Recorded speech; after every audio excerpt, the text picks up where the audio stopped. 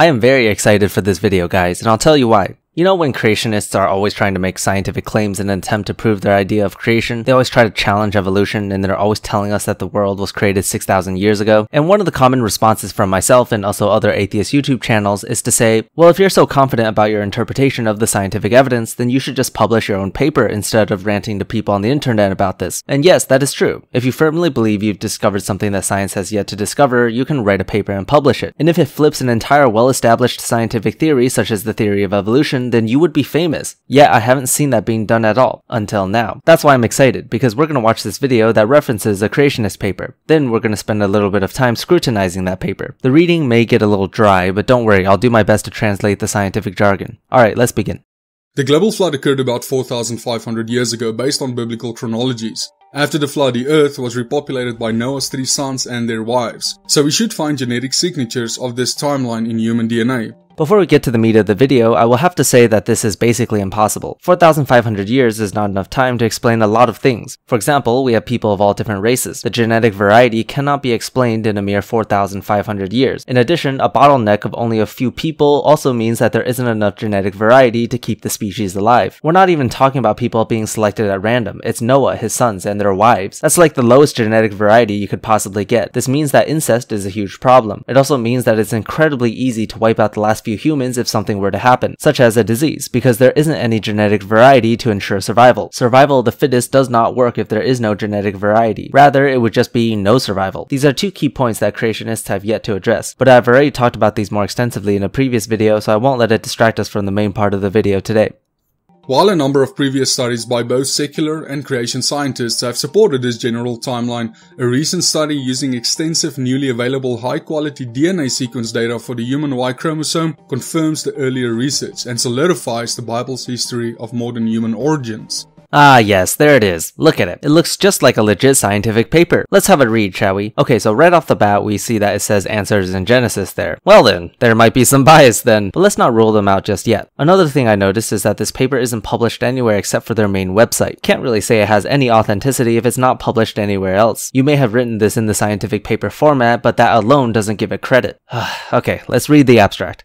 Pedigree-based mutation rates act as an independent test of the young Earth creation and evolutionary timescales. Currently, evolutionists use published Y chromosome pedigree-based mutation rates to argue for an ancient origin of humanity. However, their published studies rely on low-coverage sequence runs. We show that pedigree-based mutation rates from high-coverage sequence runs are hidden in the evolutionary literature, and we demonstrate that these rates confirm a 4,500-year history for human paternal ancestry. Okay, so let's go over the terminology a little bit here. You all know what pedigrees are. They're basically just the tree thing that you've all drawn in high school to study autosomal or sex-linked diseases. Pedigree-based mutation rates are essentially just mutation rates that were estimated from pedigree sequencing. You sequence a few people, such as parents and their offspring, and then when you compare them to each other and consider time and age of the samples, you can calculate their de novo mutation rates. I won't go into any more detail about this, just know that it's one of many ways to estimate mutation rates. Next, what are low coverage and high coverage sequence runs? I don't know why they wrote sequence runs instead of sequencing. I've never heard anyone write or say it like that before. I guess it's kind of what you expect from a creationist paper. Anyway, sequencing refers to the act of building up and determining the nucleotide composition of DNA, RNA, or proteins. If you hear the word sequencing by itself, it usually refers to nucleotides. And in this case, pedigree-based mutation estimates must first come from the sequencing of the subject's genome. Now, there are so many different ways to sequence a person's DNA these days, and each method has their pros and cons. Depending on how you perform sequencing, you can get a variety of different types of reads. In order to understand what coverage means, I'll have to describe a little bit about how assembly works. Don't worry, I'll make it as simple and short as possible. In order for something to be sequenced, we need to use machinery that helps us detect and identify individual nucleotides. Now, as I mentioned earlier, there are multiple ways to do this, but they are all limited by the capabilities of the machine. You can't sequence a few billions of nucleotides at once, it's just not possible. So instead, we first chop the DNA up to little tiny pieces, and then we sequence them. Now, we don't just chop one strand of DNA, we have multiple copies of the genome and we chop them all up and sequence them. After sequencing, we get a bunch of tiny DNA fragments, which we call reads. Finally, we use an algorithm in the computer and assemble it all together. And in most circumstances, we compare it to a reference genome for accuracy. The step is called assembly. Here's a visual on what it looks like. We have multiple fragments that overlap each other, and we use this overlapping to finally determine the overall sequence of the entire genome. This step here is done through computers and bash scripts, which conveniently for biologists have already been pre-written for us. Now, there can be multiple factors that affect the assembly accuracy. I won't go over all of them in detail, detail, but one of the more important ones is coverage. Coverage refers to the number of times a single nucleotide is read. If you look at the fragments here, this is 4x coverage because the nucleotides overlaps with 4 different reads. Coverage is important because sometimes it's difficult to determine if a nucleotide that differs from the reference genome is due to a single nucleotide polymorphism of the person's DNA we sequenced, or if it's due to machine error. More coverage means we can ascertain that because reading it multiple times reduces machine error. Therefore, high coverage is better, but low coverage is worse. Now, tying it back to the paper, the creationist author here is claiming that pedigree-based mutation estimates applied on Y chromosome evolutionary clock analyses that supports an ancient origin of humanity is flawed due to low coverage sequencing. Then they claim that high coverage sequencing would support a 4,500 year ancestry instead. Okay, got all that? Good. I can't debunk anything right now because that's just the abstract, so we're gonna let the video play a little bit more and then we'll dive into the paper.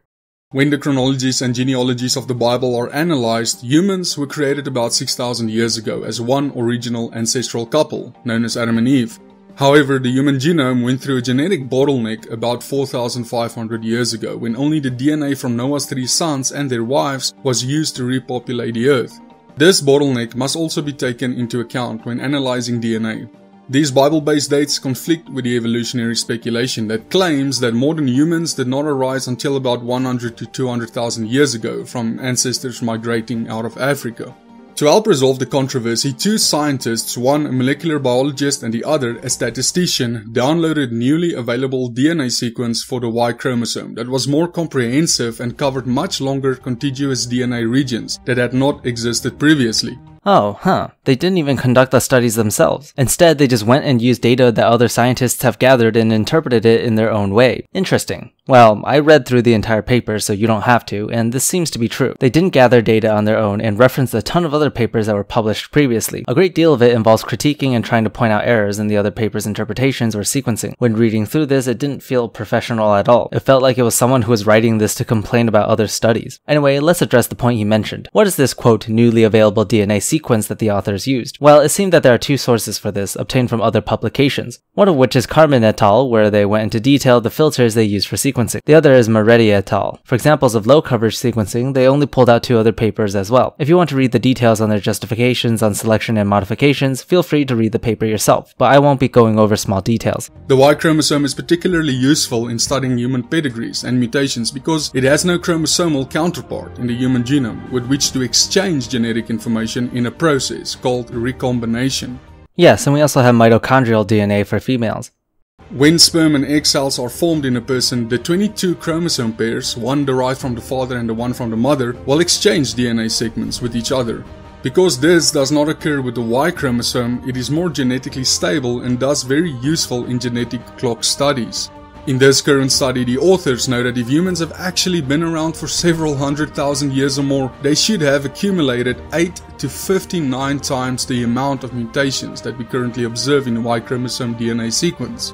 Okay, so we'll have a bit of a long explanation here, so I hope you'll bear with me. Anyway, I won't go over the nitty details of it all, but I'll try to present this in a bigger angle so it's easier to understand. The Creationists author stole some Y chromosome data from actual scientific papers. 2 have high coverage sequencing and 2 have low coverage. They then applied their own bit of logic to it and came to the conclusion that the mutation rates from higher coverage sequencing was higher. Using that conclusion, they then further concluded that the common ancestor was about 4,500 years ago. How did they do this? Well, when you're sequencing something, it's very important to apply various modifications to it. Especially in the assembly process I mentioned earlier, there can be a lot of missing parts to read, so we need to form bridges, or perhaps a region has a lot of repeats which would make it difficult to form an accurate sequence. The list goes on, so we apply modifications to them. The first paper that was referenced, Carmen et al., applied a few filters to their data in order to improve data integrity, such as eliminating regions with low coverage. In Carmen's paper, there were justifications on why they used the filters they did, and this Answers in Genesis paper was quick to criticize it. Let's pull an example here. In the supplementary text, they explained that the rationale for explaining away the high rate was not a new discovery about the ambiguity of sequence read mapping. Rather, they stated that we initially applied a combination of regional filters previously defined on the basis of analyses of Illumina high-seq data, resulting in 10 regions of chromosome Y sequence, altogether capturing 10.8 megabytes. However, the application of the regional filters led only to a modest reduction of false positive calls judged by the number of father, son, brother, brother differences and the count of recurrent mutations. Blah blah blah, then on the bottom. In other words, the Carmen et al. Test for false positives was an evolutionarily defined low mutation rate. It's written there when they quoted Carmen, that the purpose of the filters were to reduce false positives and variant calling. Variant calling is a process of identifying variations of sequences or individual nucleotides in comparison to a reference genome during assembly. False positives are bad because it would give you more single nucleotide polymorphisms and copy number variations than there actually are, so eliminating them is crucial. In scientific literature, it's not dishonest, like what this creationist would have you believe, to check your premises with the results of other peer-reviewed literature. And that's exactly what Carmen did here. Science is about building upon what we already know in order to reach greater heights. Answers in Genesis clearly doesn't understand that, but what I will give them credit for is that they went and checked the 4 references that Carmen used. This was made even more clear in how Carmen et al. Defined the accuracy of their filtering strategy. The number of FS differences was approximately 10-fold higher than the expected number of de novo mutations considering the range of published chromosome Y mutation rates. This finding prompted us to explore additional filters. Of the 4 studies they cited, only the Shu study represented a pedigree-based Y chromosome mutation rate. The other 3 studies derived a mutation rate via the historically circular evolutionary geology-based molecular clock method, or by extrapolating the autosomal mutation rate onto the Y chromosome. You guys see what's going on here? The creationist is accusing Carmen of being biased in that he's purposely trying to reduce mutation rates so that it can conform to the results of other papers that support an ancient human evolutionary ancestor, as if that's what Carmen's actual intention is. And then the creationist does the most elementary reading of the cited papers, dismissing them because they use geology-based molecular clock methods. There's no further explanation other than that. And you know, if anything, Carmen would have been more honest by citing mutation rates that were obtained through different methods. It's important to cross-check and calibrate these things with various different procedures to ensure there isn't an error with the procedure itself. It's sort of how science works, especially when we are diving into the mysteries of ancestry. But of course it doesn't stop there. They also interpreted Carmen's use of filters and concluded that 3 of the combination filters used to decrease mutations were not required. What is this based on? The fact that other pipelines did not use that filter combination and that Carmen's filtering system was too stringent. They left it at that and just wanted us to believe that Carmen's methodology was flawed. What's so dangerous about this paper is that it applies actual science to a lot of this. A lot of their analyses are indeed accurate, but it's the conclusions they draw that is ridiculous, by using giant leaps of logic and bad justification. Yet it still seems convincing because a lot of what they did is still science. If you don't read the paper carefully, it can be easy to fall into their trap. Now, this paper is littered with these examples, but I won't go over them all due to a lack of time, but feel free to read the paper yourself. Anyway, let's address the final argument, the graph that was shown in the video. Why is it that the predicted evolutionary mutation numbers are much higher than the, quote, actual evolutionary root? I absolutely hate how they use these categories in the x-axis because it's not accurate in reflecting the actual data they used. If you just read the description, they derived this from Carmen et al. You know, the data they shamelessly changed from the author's original intent. They even explicitly wrote, for the Carmen study, several filter options were supplied, and we chose filter C because it corresponded to previously published criteria. Oh, fuck off. And then for the other high coverage sequencing paper they referenced, Moretti et al., which the paper hardly mentions or justifies, they listed mutation rates for many different types of situations such as various paternal ages, and it was always in the ballpark of around 10 to the power of -8. So I don't know where the creationists even pulled -7 out from when creating this table. Good thing I don't need to check how they did their timeline calculations because their premise is all wrong. Honestly, I'm glad I can save a bit of work because the creationist author doesn't go into a lot of detail on how these calculations are performed. So in conclusion, this paper is garbage, it belongs in the trash, and AIG should be ashamed for publishing this on their website. So yeah, after digging around a bit, it turns out that AIG has a bunch of these papers written in a series they call Answers Research Journal, which by the way received a lot of criticism from legit scientific literature publishers. We'll just leave it at that for now.